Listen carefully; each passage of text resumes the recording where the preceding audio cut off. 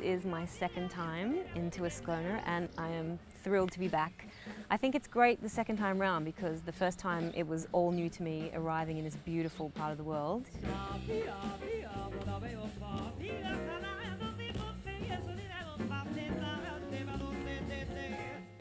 Yeah, this year I'm playing with a super band.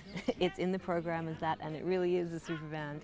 I'm thrilled to be playing with Dada Moroni. It's an incredible honour for me to play with someone like of his calibre. Actually, all the guys in the band are incredible. I have my dear friend David Blenkhorn on guitar from Sydney. He's a fellow Australian, so that's my comfort pocket. And I have the wonderful Roland from New Orleans on bass, who's incredible. Fritz on the drums and vibes, fabulous, and Mark Nightingale, who I'm about to meet this afternoon. He's going to play a bit of bone with us. So I am over the moon. It's a killer band. I can't wait.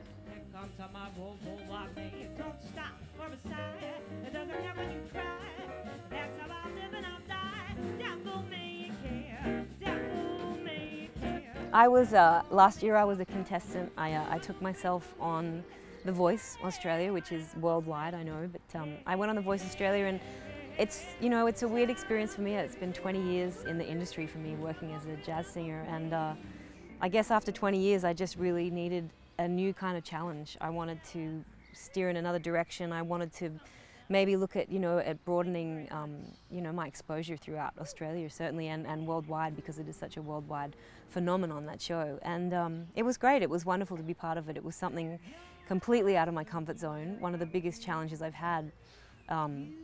And a thrill for me too, because I was able to represent a genre that I love so much that's not generally on those kind of television shows. So it was a real thrill, and I got halfway through and then I got kicked out, and such is life. That's all right. But I had a great time on it, and Ricky Martin was my coach. He was really, really wonderful, very supportive, and yeah, it was a really good experience.